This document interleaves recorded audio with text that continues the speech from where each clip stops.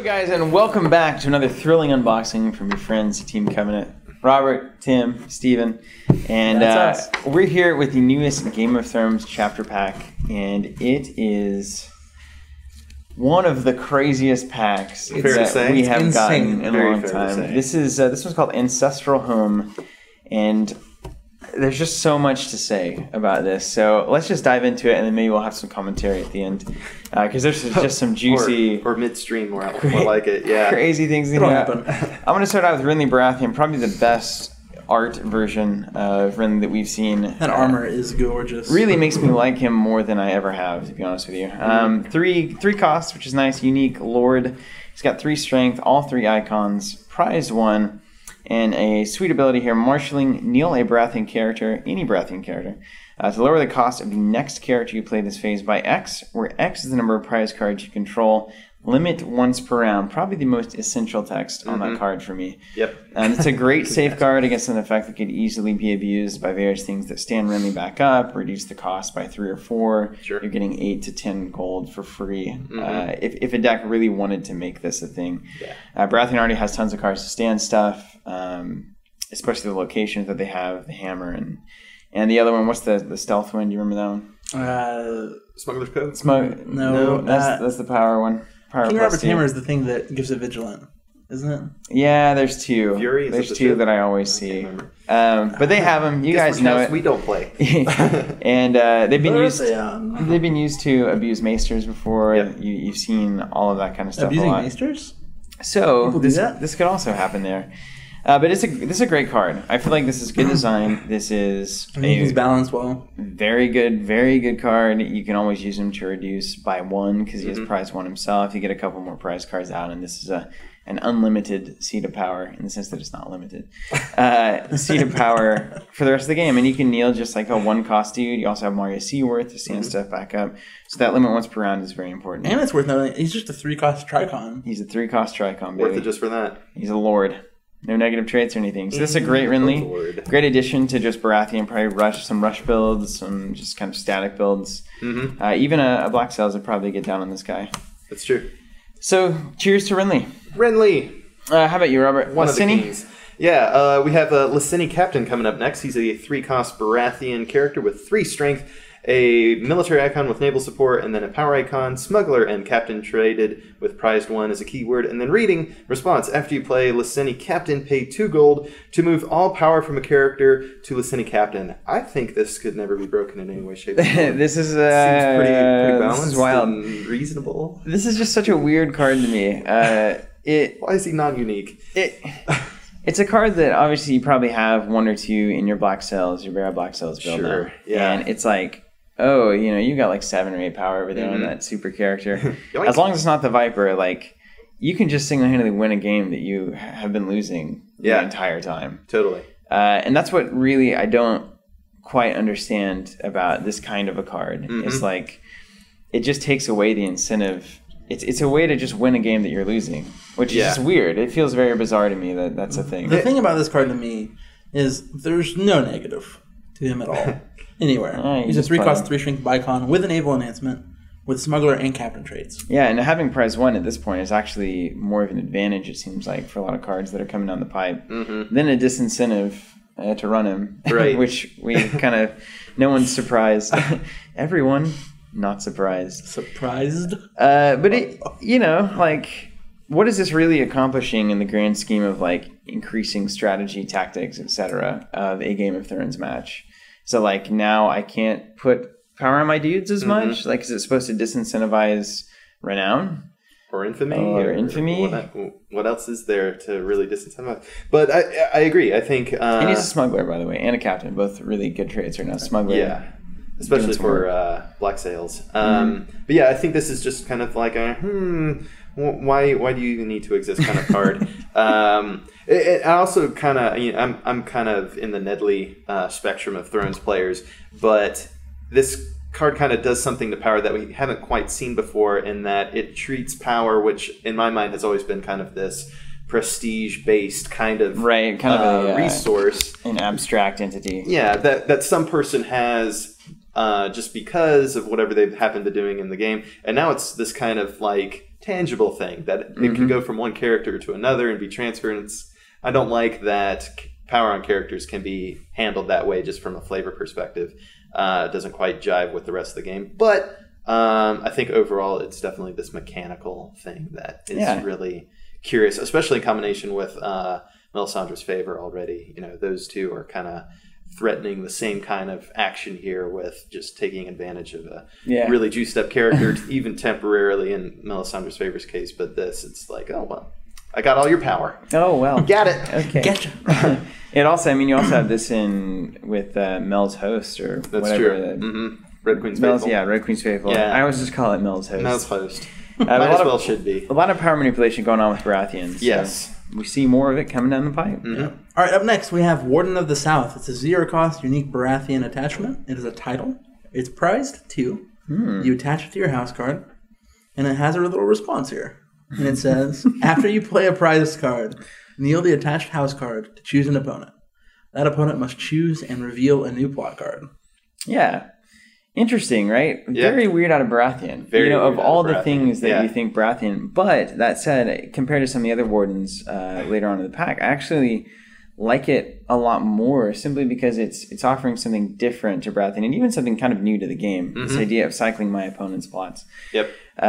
Obviously, it triggers off itself, so you at least get one turn out of it. And then Baratheon's at no loss for prize card. I don't think any house is at this point. And all of them you want to play anyway, so a lot of these attachments are great. The best way to utilize this is still a little bit foreign to me. I can see conditional uses for it, like getting me out of a Fear of Winter turn, or like a really painful plot that you've just revealed, getting you out of it. Even just making somebody get out of a high power plot, like the Minstrel's Muse or something. It's like, well, I don't want them to get that extra 3. So there's a lot of really good plots, obviously, that your opponent wants to have active. Yes. And you can cycle them out. The downfall, of course, is that a lot of times this isn't going to do what you want it to do. Yep. It's going to put them into a plot that they now, with the knowledge of your plot and the way that the game has gone so far, you play this card and you make them reveal a new one. They're like, I have an even better plot now for this situation. Yeah. Or I have a river cycle that I'm doing and now I'm even closer to that crossing the mummers. It's those kinds of things that make this, I feel like, a cool card, a balanced card in a way that maybe it becomes better. It's kind of a meta shaker. Yeah. And maybe I just want to get you on Valor as soon as possible. Sure. Like, that's also a good use of it. If I can use this every turn, I can just accelerate you supremely quick. That might be nice. Isn't there a location that triggers after your opponent reveals a new plot card? Yeah, I think there's a few. There's a few different weird ones. Which maybe you can accelerate that. Maybe manipulate there. I don't remember any of those effects being particularly, A-list. Like, I want to feel like there was one that this. was like, discard a card from their hand? I don't know. I got nothing. I don't know. That'd be cool. I wouldn't mind it. Yeah, Warden of the South, I don't think we'll see it competitively for a while, if ever, but then again, it was also one of those cards that's like, this is annoying. Cycle me out. Yeah, I agree. Get you one turn closer to their Valor if you're trying to rush to that. I mean, you just kind of have to watch it because it's a plot cycling card. Yes. If only because of that, somebody will invariably, I'm sure, find a way to really leverage it hardcore. And it's a really great way to cause some shenanigans in Melee. Yes. Let me tell you. Most certainly. If you want to collude, that is the best way to do it. Moving on to the Greyjoy section of the party here, we got a 2-cost Iron Islands location called Great Wick. It is unique, and it has a very simple ability. Any phase, kneel Great Wick to choose another location, kneel or stand that location. Seems pretty great to me. A lot of things to say about this card. It's a red light blinking card to me. Yeah. So hard here. Yeah. It's the kind of card that I know it's so strong. I've got one on my deck right now in Greyjoy because it just has so many uses.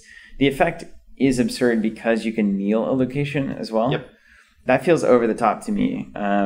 Being able to spot kneel locations as well as stand my own, depending on what the situation dictates, just make this so good. Standing up Street of Silk for 4 introduction, a Bloody Keep, like the resource advantage you can get from this is pretty obvious. Also, just denying your opponent influence. You can absolutely kneel that in that location over there.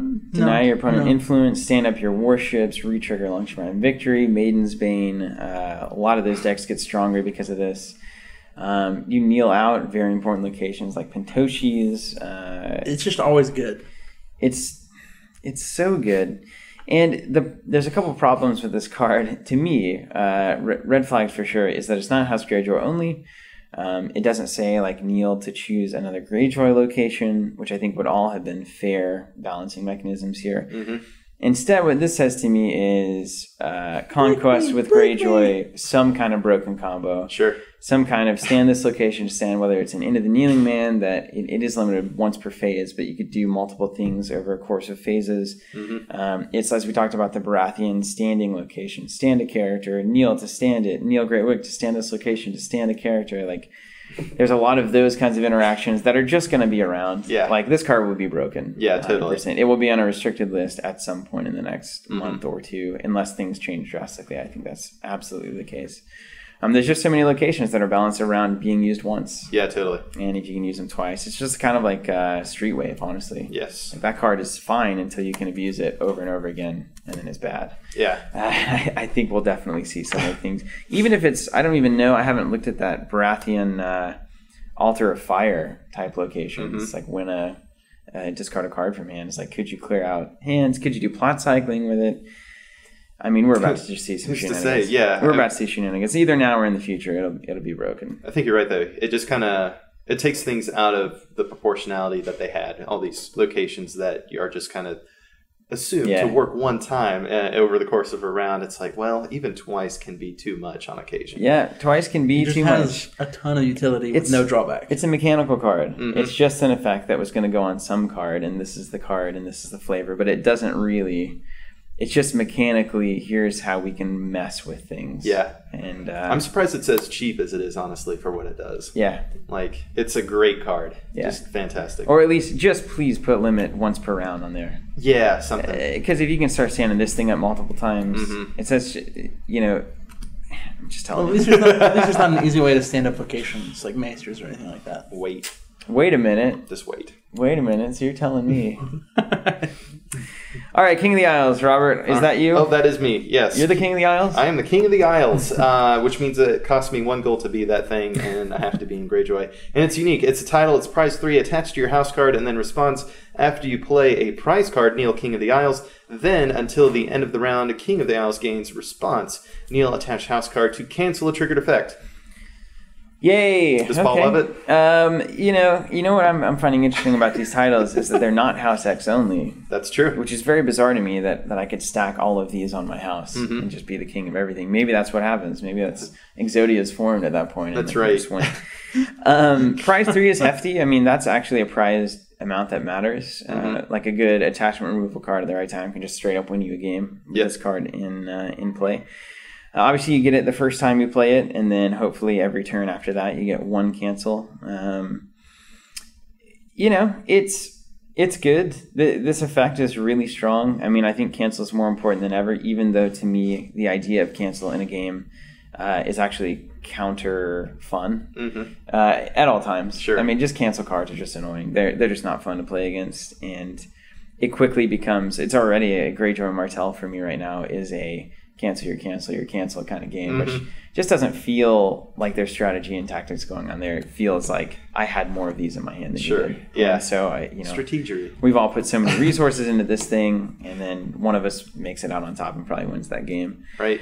I think it's easy enough to trigger. I think the effect is really strong. Any triggered effect, just the ability to have this on as a baying mechanism of, are you going to trigger this seat of power? Like, are you going to trigger? Like, Murimer does the same thing for me in marshalling, but this goes farther, and it just gives Greyjoy a greater amount of control over the way that a phase and a game and a round plays out. Yeah. So it's great. Like, will I put it in my deck or not? I won't off the bat here, but I'm thinking about it. Decks that want this to work will be able to make it work, and we'll probably have a lot of cancels on top of it. And we're probably doing something that's fairly fragile, but they'll be trying to hold up. Yeah. So there you have it. I like it. What do you think? You guys like cancels? Are you like this kind of a card? I'm not a big fan of them in general. It's just like, I put all these things in my deck to do these fun things, and then you're just like, no. Like, I get that cancels need to exist, but them as an entire theme to me just doesn't seem. Greyjoy Cancel Party is a real deal. I think that they needed one more, and this is between Seasick Finger Dance to be a Kraken. This is the one. This is the extra one. And then Mur, and then there's the Cancelers. And we have another location coming down the pipe. And then what's the warship that ruins the first location? River Blockade. It's just cancel. It's what we in the biz like to call a negative play experience. We're getting there just now. It is that. It is absolutely that. It's very negative. All right, up next we have Set Sail. It is a House Greyjoy only event and has a response on it that reads, after you win an unopposed challenge, search your deck for a warship location. Reveal it and add it to your hand, then shuffle your deck. Shuffle it. So you're telling me all I have to do is put this in my deck. You need to tell me. Have it in my hand. Win an unopposed challenge, and then I get to put a warship in my hand. Right into your hand. I'm going to have to wait until the next marshalling phase to play. Marshalling, yeah. This event doesn't see play to me unless it's going to play. There's no way a deck isn't going to find better event slots. Like, I get that you want Maiden's Bane real bad, and that's cool. Like, if you don't want a House of Dreams for it.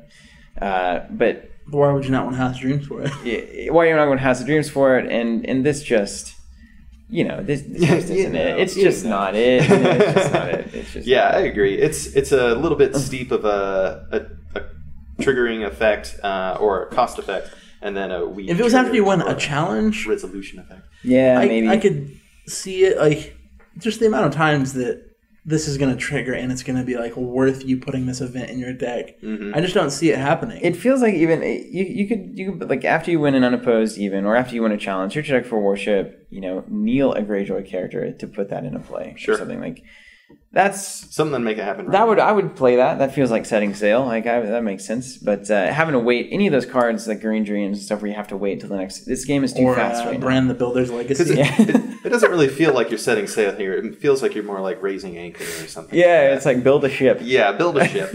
We'll get back to it in a round.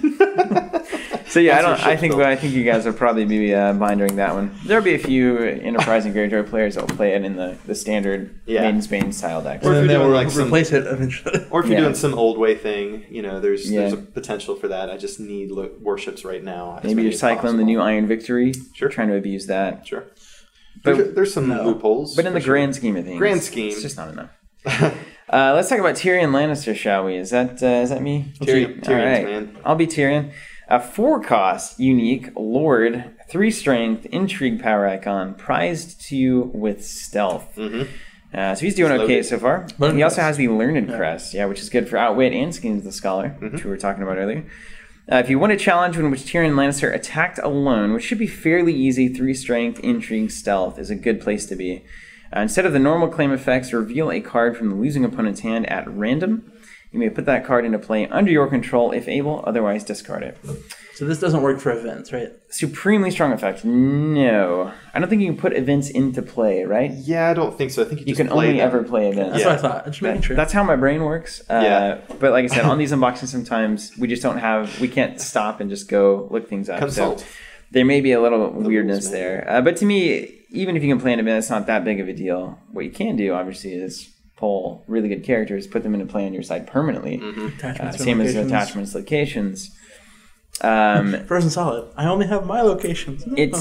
It's also a cool way to get this is like a first turn, power challenge. Yeah, that normally does nothing, more or less nothing, and instead, even if nothing else, it's extra intrigue claim. Exactly, which is great. You want to be able to nuke the hand. So this is so good. I mean, we know this is good. This is very good. This is a supremely strong Tyrion, maybe the strongest Tyrion that we've seen. Yeah. And then what is you guys just got that really sweet event. Podrick. Oh wait, what event? That give a military. Men like me gains renown, so they get a military icon. They don't attack to or kneel to attack or defend military challenges. Nice. Yeah, it's not renown. That's Fire Made Flesh. Yeah. That's the better version of that. We wish. And you also just get the Podrick, which gives him a military icon. That's right. So in a perfect world where Tyrion with stealth can win 3 challenges by himself, that could be like the end of the game, or the immediate valor. Entirely. Like, if you pull even 2 characters, or 2 characters in an econ location, or 2 locations in a dude, you can, I believe, put like Red Viper into play with this because it's all from hand triggers, and you're revealing claim replacement too. I think that kind of circumvents some weird stuff. You're revealing cards and not discarding them directly. So like it gets around stuff like. Who's that homeboy? I know Darkstar. Darkstar, and then the new Davos, I think, is it that goes in? No, it's Jorah. Jorah, the new Jorah that goes in. So those are kind of cool. This is supremely strong. Power Behind the Throne, does that like this? Do you like this in PBJ? PBJ will like this. It's kind of plot dependent on occasion to really get full utilization out of him. But there are, like we've already said, various events and other things that you can do to get a little bit more mileage out of him. And even just that, as you again already said, that first turn power challenge, going in there and just taking a card that they otherwise would have had, and then you're not claiming power anyway from your house. It's just wonderful. And he makes Hoover Hill 100% obsolete. There's this is the right version of Hoover. Does Lannister have a lot of learning crests? No, they're pretty light. It's a couple Tyrions, it's a couple Pycelles, and maybe like a non-unique or two, but it's relatively limited. I always know you want them to have more. Yes. A few more. But it's cool to get another Outwitter, too. Sure. That's what I was thinking. It opens up Outwit a little bit more. He's a strong card. This is a strong card for Lannister. It does put something on the table that you have to deal with. It feels like just a problematic Pyat Pri kind of card where you're going to get torn up by their answers and there are ways to deal with it, obviously, but you're going to get torn up by it if you don't, like now. Exactly. Like, get rid of this guy now. It's a problem. He's scary. All right, Robert. Well, talk to us about the Westerlands. It's very beautiful looking. Very nice place. There's a lot of hotel spots still available, so make your reservations now. Just kidding. Timeshare. So this is a unique one-cost Lannister location called the Westerlands, of course. It's Westerlands traded. Who thought? That's beautiful land there. Prized 1, and then response after an opponent's character is knelt by one of your card effects. Choose and kneel a location. In parentheses, limit 3 times per phase. 3 times per phase. 3 times per phase. Limited. Yeah. Excellent. Just do that. That's great. But anywho, this is a great card for Lannister because they're already rolling out with, as we all know, all kinds of kneeling effects all over the place. And what was really limited was, aside from the Alchemist Guild Hall, no real way to leverage kneels against locations. But guess what? Those days are over. Those days are over, and this is Neil is one of my favorite decks too. It's really fun to play against. And it's a very positive experience. It's really interactive. It makes you feel really good about all the things you've done. It's a positive play experience. This is a good card, right? It's a fantastic card. It's well costed. The prized 1 is very light in terms of the negative drawback. If you're even going to look at it as that. And it's locations are just like, if you're going to blow up location, is this the one you're going to blow up? You're like.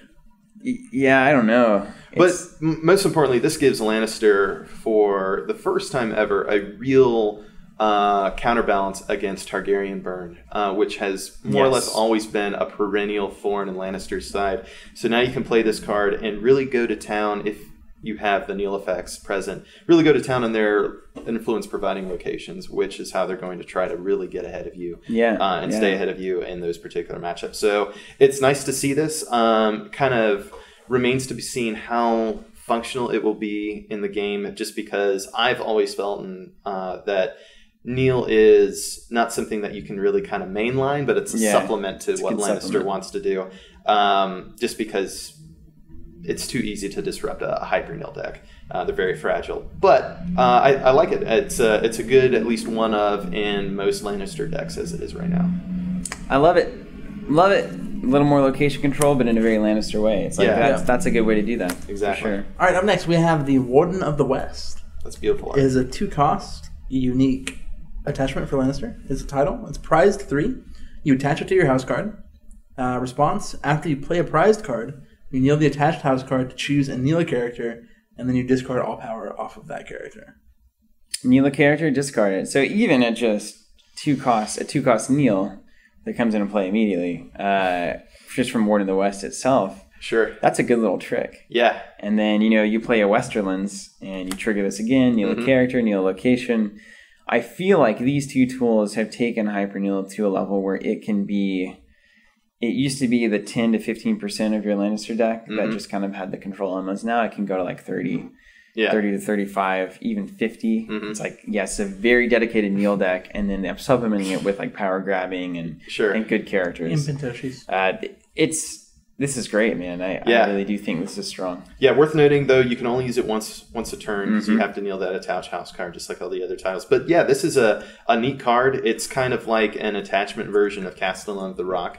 Just because here's another thing that just by playing another card, you get to get some automatic kneels happening and all that good stuff, which is nice. And the power discard, that's an almost classic Lannister type effect. You don't see it happen that much because they're usually somewhat conditional, but this is probably one of the more reliable ones we've seen in a while. It's cool. It takes us back to kind of what you're talking about with the Lysini Pirate, the stealing of power. Yeah. Right? Like, this, on the other hand, feels very thematic to me. It's like a Lannister discarding all of the power on a character. I can totally make flavor sense of that. Yeah, it's like a smear campaign. Yeah, man. It's like, we blacklisted you. Like, we've started all these rumors. We've got our spies out or whatever. Like, no, this guy's worthless. Yeah. He did not actually kill this guy. He did not actually do anything worthwhile.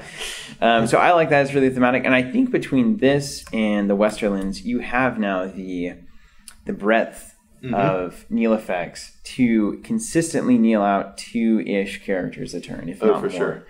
And like really consistently do that. And like, I'm just thinking about a turn where you have Warden of the West out, or you have Castellan out and Warden of the West. You play that Westerlands, and it's like you trigger Castellan, you trigger Warden of the West, then you trigger Westerlands to kneel location. It's like, that's a super strong turn. Yep. That's some pretty common and low-costed cards together can make happen every single turn. Well done. I think that's cool, and I'm happy to see Lannister moving in this kind of classic direction. We haven't seen a lot of this kind of annoying Lannister kneel for a while, and I actually do enjoy it in the sense that I can totally get owned by it, and it feels Lannister-y as much as you hate it. And as a Greyjoy player, you can just cancel those. That's right, just cancel. Go back to that old game. I don't like the things he's doing to me, so I should probably try to stop them. Just say no. Well, let's talk about the Martell section of the pack here. The Dorne Loyalist kicks us off. A 3-cost, a non-unique ally. How many of those does Martell need to have? 3 strength, military intrigue, pretty standard icon spread for Martells here. Prized 2 and stealth. Amazing. Kneel a prized character to cancel the effects of a character ability just triggered. This is more cancel for Martell, which they've been fairly limited, right? They've had He Calls It, and that is more or less it of things that are actually getting played. Dorne Loyalist both adds and subtracts from this house to me. Prize 2 ally at 3 cost is pretty heavy. Steep, yeah. Especially whenever you can't cancel the Dissension because you can only cancel character abilities that were just triggered. Yeah. Dissension, not a response. A lot of those come into play. Responses that discard allies will be able to be canceled by the Dorne Loyalist themselves, so it protects you against that kind of thing. Yep. Although Varys, I believe, is a passive. I don't even think that's a triggered. Correct. So it's kind of one of those things on the bubble. It has a decent icon thing. It's what you'd expect in Martell. There's tons better characters that have that if that's what you're looking for. Stealth is nice in this house. Always good on like Stealth is always nice. To the spears. But what you're looking for really is a way to solidify some kind of combo that you have going. Yeah. And Dorne Loyalist being a way to prevent something that would muck that up. Right. And whether that's the Suppressant that just makes everyone discard down to 4, being a foil to Bloodthirst and kind of a halfway, you can cancel that kind of stuff. As long as it's triggered, which I believe it is. I don't know. Will you see this? Maybe. I feel like it's like if my combo's in place, I put up a Dorne Loyalist wall and I just don't see finding the deck space for this card. Yeah. Yeah, it'll be a tough sell, I think, for most players. That ally trait is really just the bane of this thing. I feel like it's just a large cost for something that you want on a small cost kind of unit. Yes. Because you only really want it for this ability. Let's face it. If you want the icons and the stealth, you can find it somewhere else. It's true. And it's not even Dorne traded. No, it's not. So sad. Or anything cool like House Dane or something that would turn it into a different kind of card. So we'll see. I don't know. It's kind of another one of weird Martell cards where it's like, in a month, is this going to be restricted? Like, we don't know. Yeah, we don't know. Maybe. We can never call it very well on the Martell cards. All right. Well, let's talk about Prince of Dorne. Speaking of things that might get restricted. Princes, man. So, Prince of Dorne, a 1-cost Martell attachment. It's unique with the title trait, prize 3 attached to your house card. Reading response. After you play a prize card, kneel attached house card to look at the top 5 cards of your deck. Add one of those cards to your hand and shuffle the others back in. Oh man, there's not enough ways for me to say how much I dislike this card from a very visceral design standpoint. You get one word. Boo. Okay, so every problem that happens in House Martell is with too ready and easy access to cards. Real quick segue. Did you notice those blood oranges? Yeah, okay. I did. And that's great. I mean, the house card is great. Everything in there is great. Literally everything that gets broken in Martell is too easy access to cards. Almost everything that gets broken in this game is too easy access to cards. Yep. This isn't card draw. It again circumvents the very mechanic that's supposed to prevent this kind of abuse. It isn't even reveal, for goodness sakes. You just add a card to your hand in the top 5. It's filtration. It allows you to go find your much and more to continue the chain. It allows you to go find any kind of card that you might need. You're always going to have a prize card if you want it, if you want to play this, because you're going to be running rivers. You're going to have as many cards as you want. You're going to play prize cards, which gets you even more cards that you want. You can now find your princess plans or recur things and start chains, start cycles, start combos. Yeah. This is a big problem. I think this is a bad card. I mean, this does nothing for the game. I agree. Nothing. I agree. I think... and it's redundant. Yeah, we've talked about this a lot, especially locally here in Tulsa, about... kind of needing to reassess whether or not there should be a couple new additions to like the core rule mechanics. One of those being that we've talked about a static draw or reveal or all that. The same cap is in place everything. For any effect that would add cards to your hand. And I think that there's not only a lot of merit to that, but I think this is the kind of card that adds more merit to that. Because how many more options do they need to have effects like this that are essentially unrestricted? Yeah. Not in the this is a restricted card sense, but in that you could more or less do this as much as you want, albeit you do have to kneel your house card again. How many more times do they just need to have all the cards in their deck? I just don't get this. Yeah. I mean, you're looking at something to give Martell and it's like, I've got an idea. Let's give them cheap and easy card draw that gets around draw cap. It's like, have we been down this road? They need. Yeah. There's no deck that plays this that isn't a supreme combo control deck. Oh, totally. And is this what we're wanting to encourage? Is these things that just chain out weird stuff that's not thematic? Just dislike completely. Yeah. I have nothing good to say about that card. Oh. All right, up next we have... and it's not fair to Martell players because they're forced into a style of play that, look at these two cards. The art is nice. Look at the two cards they've gotten in this pack. What does that tell Martell players to do? Just draw out your deck and play unfun things. It's not Martell players' fault. No. It's not their fault at all. If you want to play a House Stain deck, it's just not as good. So give us good decks that aren't just annoying draw 20,000 cards. Yeah. All right, up next we have Hostertoli. It's a 1-cost unique Stark character. 2-strength power icon, Lord and House Tully traded. He's prize 1. He's also a noble crest. He has a response. After he leaves play, search the top 5 cards of your deck for any number of House Tully cards. Reveal them and add them to your hand. Shuffle the other cards back into your deck. Love support for this theme. Speaking of the opposite of what we just saw in Martell. Play dudes and win challenges. This I don't know that you would run this over the other Tully, though. Exactly. That's the thing, right? The other one's +1 all House Tullys, right? And he's 0 cost, is that right? Or is he a 1? He's 0 cost. Is he 0? Wow. I remember him being weirdly it's either 1 or 0. Yeah. I'm pretty sure it's 0. I might be 0. I don't know play Tully. 0 strength. Yeah, he's certainly 0 strength. Yeah, and all House Tullys get +1. First of all, Hostertoli is balling here. That cloak thing that he has on, peacock thing. Fishes. Yeah, fish. It looks so awesome. That kind of a scale cloak, it would be my jam 100% of the time if I could. Look at that. Can you imagine if you could just make one of those and just wear it around? Yeah. I have nothing to wear. Look at me and my nobility.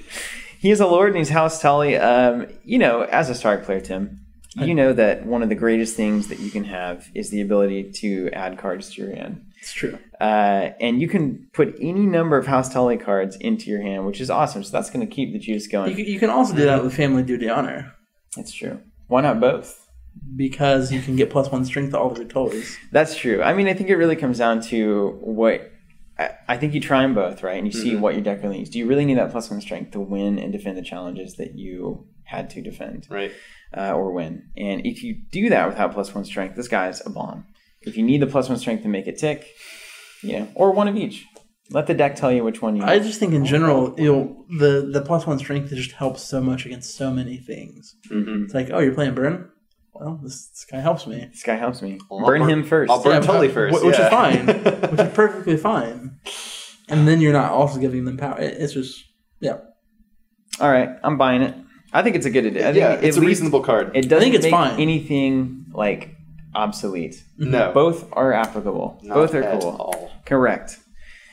What about Blackfish? Hero. Is this me? Am I on Blackfish? Yes. You're Blackfish. 4 cost, the Blackfish, unique, 3 strength, military power, Lord Knight, House Tully, I believe, and the Warcrest. Did the other Blackfish have the Warcrest? He's a noble. He is noble. Yes, okay, correct. so this is Warcrest Blackfish. Prize 2, Renown. Well, the Blackfish is attacking. Each character that dies for military claim gains prized 1.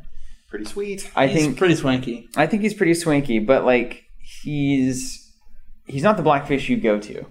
You go to the other Blackfish because he draws you a card. Mm-hmm. Like, let's face Well, it. with that's- Rivers let's these be days, That is really need true. as much card draw. That is true until the Rivers get nuked, which it probably will. Eventually.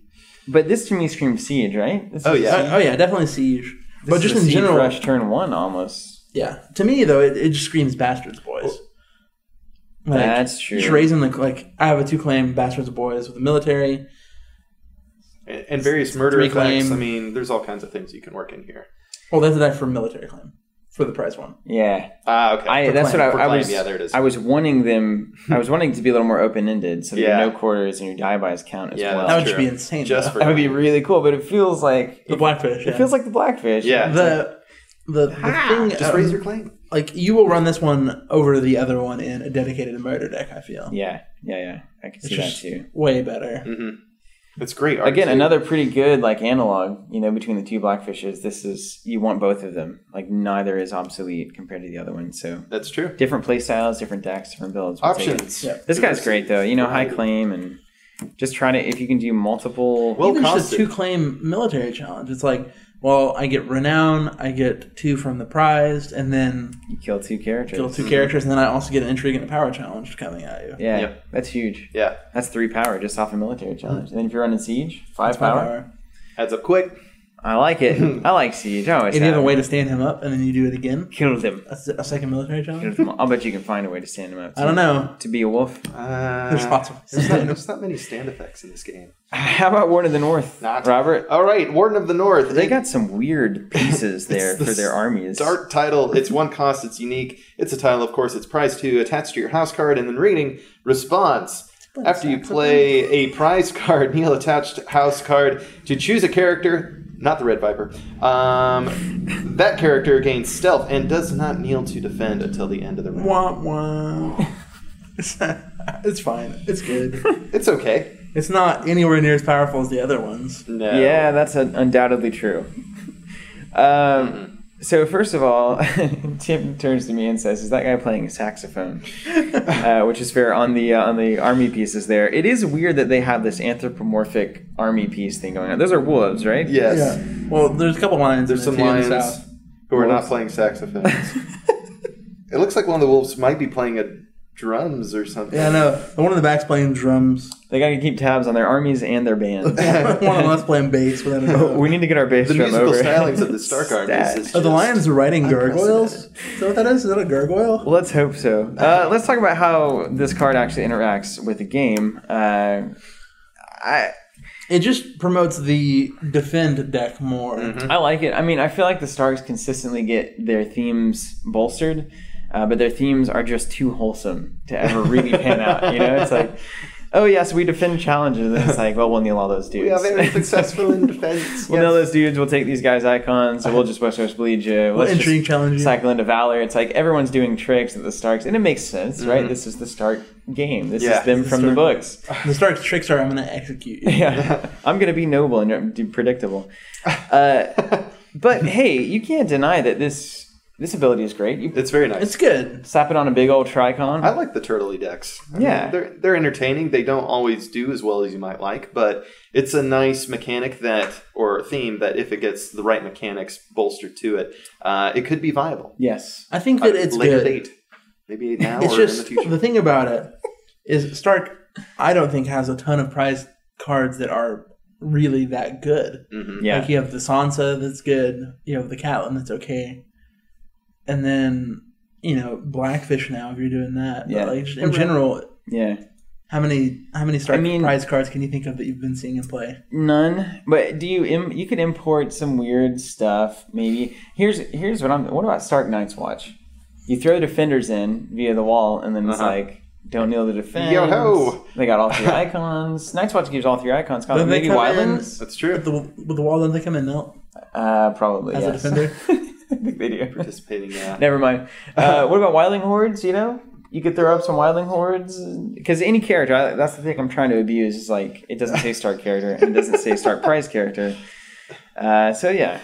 Yeah, it's cool. It's just underwhelming compared to the other ones. Yeah. Now that said, there are some choice characters that this could go on, like the Catelyn Stark that blank strength and all that kind of stuff. Yeah, I mean that's true. Hey, that's cool. Yeah. I mean, they're Frozen Outpost plus this, a couple other things. You have a pretty stalwart. It's there, but like we already are really good at defending. It's true. Now you're better. But now you're better. And Lannister's better at kneeling. Defend that. What characters? My next... Yeah, give me that Horse Lord. Horse Lord! The most emo version of Cal that we will ever see. This isn't Cal. Well, that's It's just a Horse Lord. It's just it's random. a 2-cost non-unique Horse Lord Targaryen card. It looks like Cal. Well, I got to ride around all day. It's a 2-cost... Emo Cal. 2-cost, 2-strength Dothraki character with a power icon.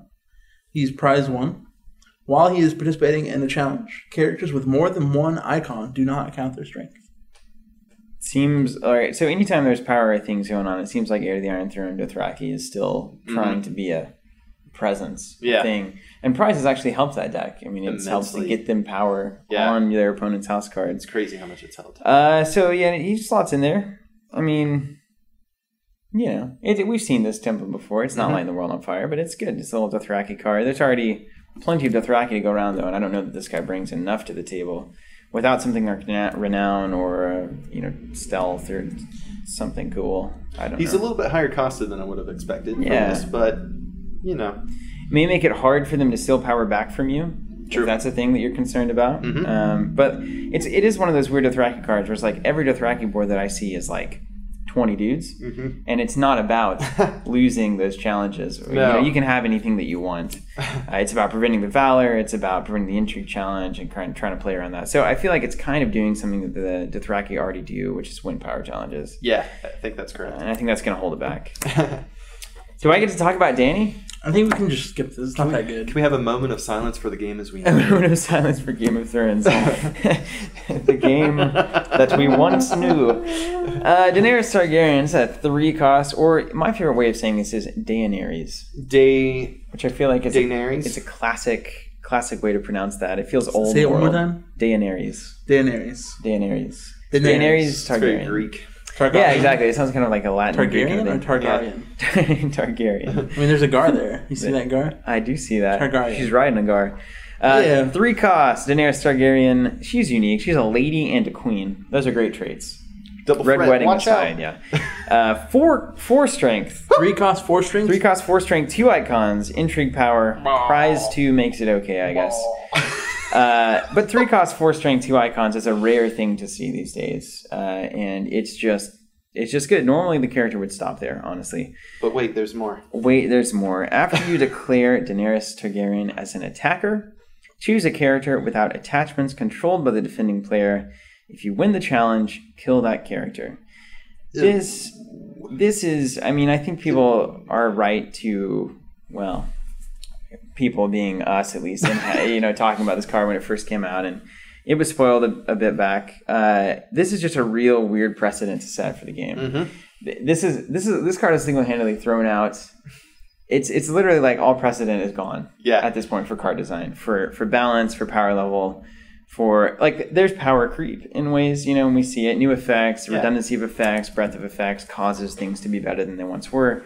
But this character is so blatantly outside of the balance template. Why is this not House Targaryen only?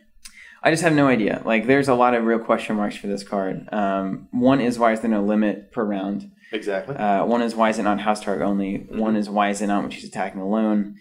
We've already seen cards of fairly a similar effect that this just blows out of the water. So what if it read, after Daenerys kneels as an attacker. That's something maybe. I mean, that's Sort of like that's a way to make boys. it even still way too good, but worse. Yeah. There's a lot of different ways to do this, right? I think even just after you declare Daenerys as an attacker with a dragon character, Sure. or with she's riding with or alone. another dragon character, or alone, or with 2 additional dragon characters. Like this effect is so strong. Like amazingly your good. board gets completely wrecked. You have Fireman Flesh event now that gives her doesn't yield to attack and renown. So you can trigger this as much as you want. There are easy ways to give this character, make her a Tricon. Easy ways to stack her up with crazy things. Easy way to even make her noble crested. It's so crazy to me. And you have long lances and ambushing and standing her back up. It's such a problem for me. This makes every other Dany not great. And she's a queen. Yeah. Let's not forget that. The only other Dany that has an impact is the Dragons Don't Kneel Dany. Exactly. I would almost say, though, that even here, this take is a this one. stronger, this is a power card. Yeah. Whether or not your dragons make it, maybe they all die, throw this Dany out, and you still are just board destroying. Crazy. It's fairly unprecedented just how lethal this can be. And let it be known that this is not claim replacement, Right. which makes it even worse. She's doing an intrigue challenge, getting intrigue claim, killing a character. Yep. Same with power. Same for maybe military. Yeah, it's a head scratcher for me. Yeah, honestly. it's just really potent, and I think at least it should have been 4 costed. At least 4. I'm not. Maybe 4 cost 3 strength at least. Yeah, but even by being 3 costed, that opens up all kinds of stuff, like just to be a dragon, best example. To be a dragon, and even ambush, right? Ambush Yeah. from the plains, I believe, is 3 cost or less too, and it's just really, Yeah. really. Yep. I don't know. It's a whopper. You're going to have to deal with it. The art's really good. Like you're saying. I mean, it's Okay. It's just such a potent card that it's going to be really hard for any Targaryen player to not throw it into their deck, no matter whatever else they're doing. Yeah, So be ready for this to just be around. it'll be around forever. Yeah. Let's hope there's never a Dany that's stronger than that. It's pretty good. Goodness Yeah. gracious. It's pretty good.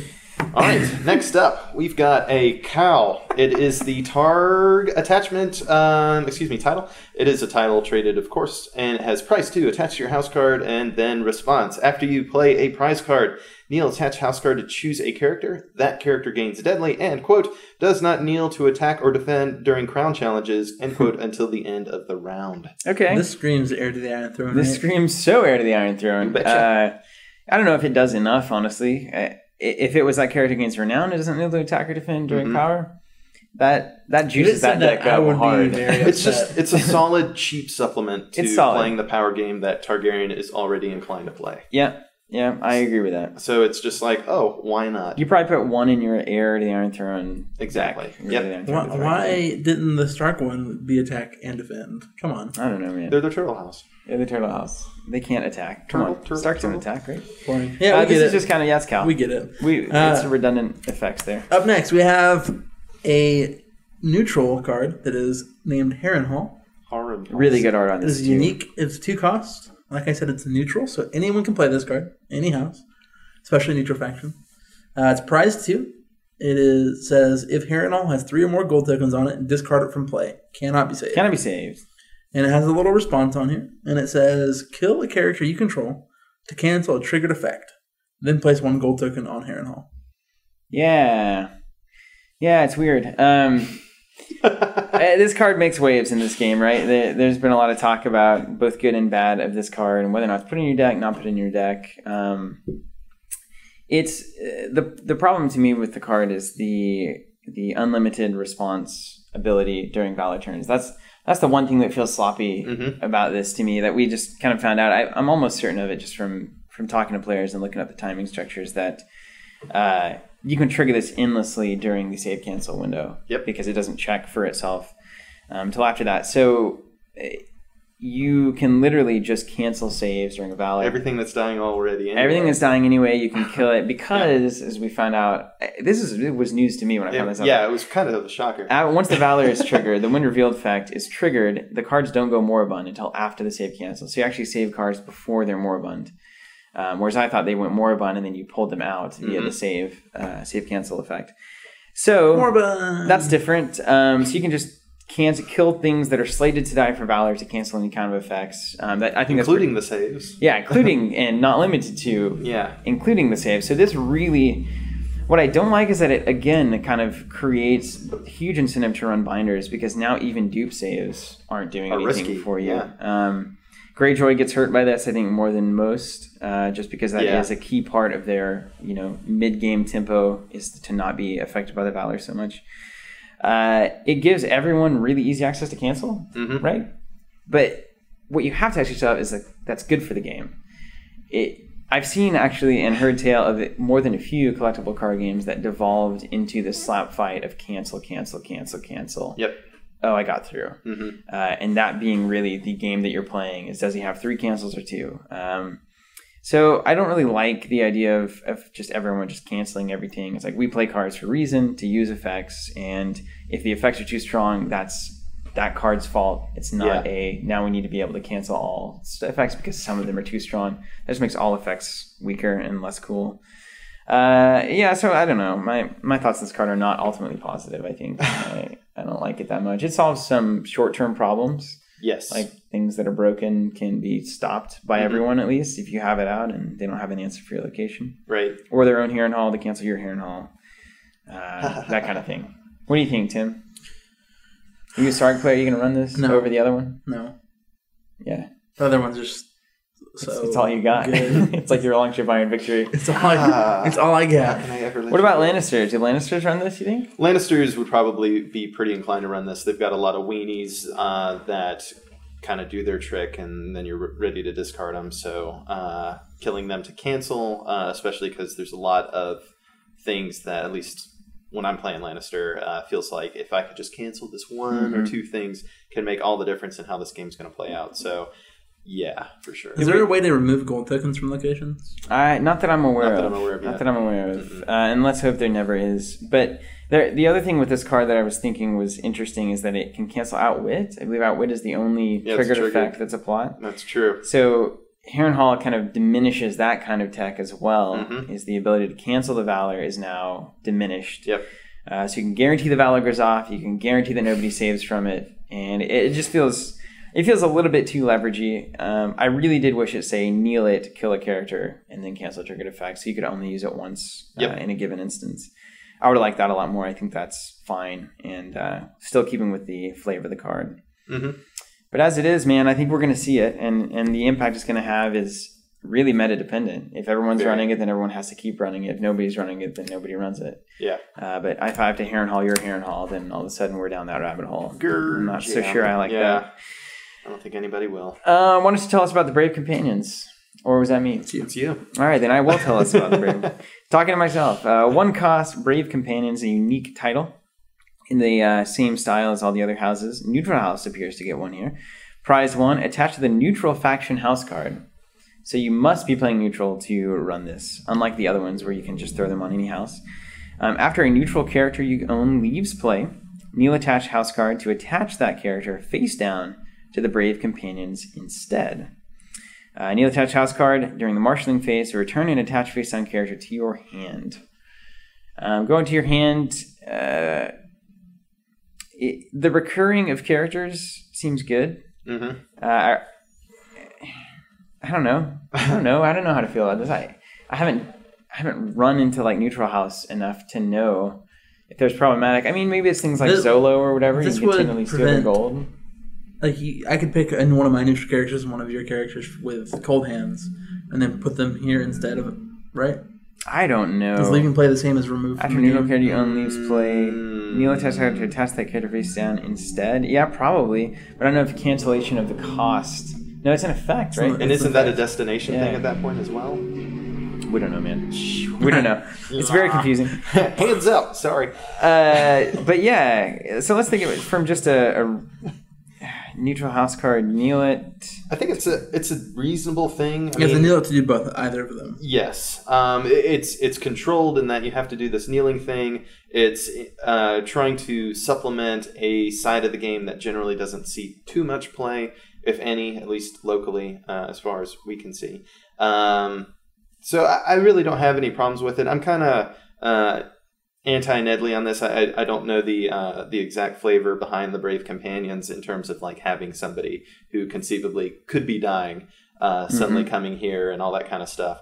But I don't know. It's a neat effect. If it gets more people playing Neutral House, I think that's a worthy enterprise at this point because the variety there, I think, is just too strong to not have. It seems pretty much like you run a Long Voyage deck. You just draw as much as you can. You play out as many things as you can, and then whenever something would die, it goes back to your hand and you play it again. It's just kind of that train of consistent pressure on the board, which is fine. And then maybe it can be abused in some way with some neutral that comes into play effects being used over and over again. I'm not that cool on the neutral stuff to know, but it's also nice to protect things like Preston and various things. How this interacts with Shadows cards is all very confusing to me as well. And when it returns to Shadows, it hasn't left play, but Shadows is not an out of play area. Correct. But it has some weird interactions too. So I don't think it would work there. But at least if Preston's going to die, you can put him back in your hand and then throw it out there. Yep. So yeah, Brave Companions. Questions and as few answers as we have. As we can provide you, yeah. But finish us off here, Robert, with a new agenda. A new agenda, it is called Dark Wings, Dark Words. And it's your favorite raven feeding agenda of all time. And it's an agenda, as we said. Your minimum deck size is 75 cards. Whoa. You cannot have more than one copy of each event card by title. That's an interesting wording there. In your deck, you cannot trigger event card effects from your dead or discard pile. Yes. Very interesting. Okay. And then response. Important. After you play an event card, draw one card. Correct. That's it. And of course, this is a World Championship card. This is how interesting is this? How interesting is this card? It's interesting. That's pretty much where it lies. It is very interesting. I mean, it opens up a broad swath of new and exciting deck building opportunities. But I really don't think that you're going to see a viable deck come out of this thing. I get the idea behind this deck. I want you to have a toolbox of events and then reward you for playing those events. But no.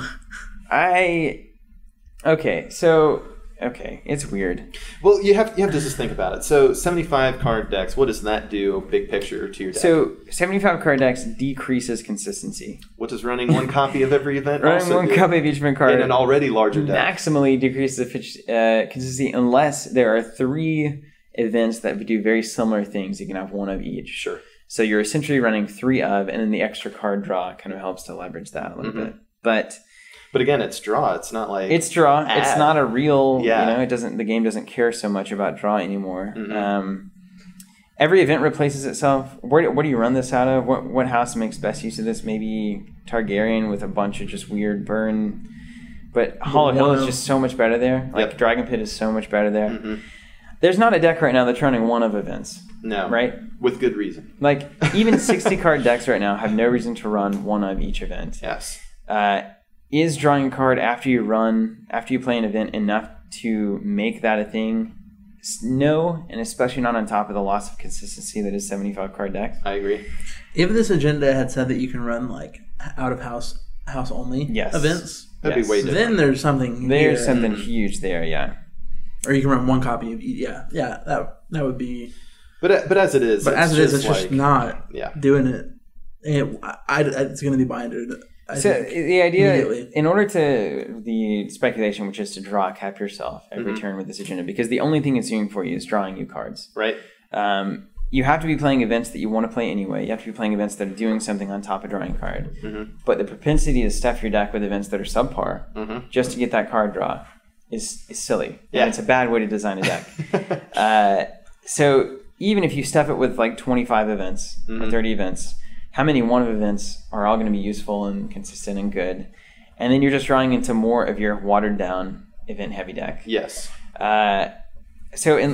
Again, sadly, this to me triggers some kind of weird deck that is trying to chain out some kind of play a bunch of weird events and make this combo happen. Whether that's I'm going to run all the desperate measures, much more type of effects that I can, whether it's every event that discards my deck so that I can get it in the discard pile like the Jojen deck's doing. It feels, again, like one of those things that's really just kind of if it's going to be used at all, it's going to be used in an abusive way, not in like a good way. Yeah, I agree. Even just 2 copies seems fine. Even just 3. I mean, if you're going to 75, give us 3 of. Give us 3. Draw cards, make it an event-heavy thing. And again, who abuses that? Martell, et cetera, et cetera. So it's like, I don't know. It's just kind of... they don't need card draw. It's kind of a weird one for me, you know. They do have problems hitting cap.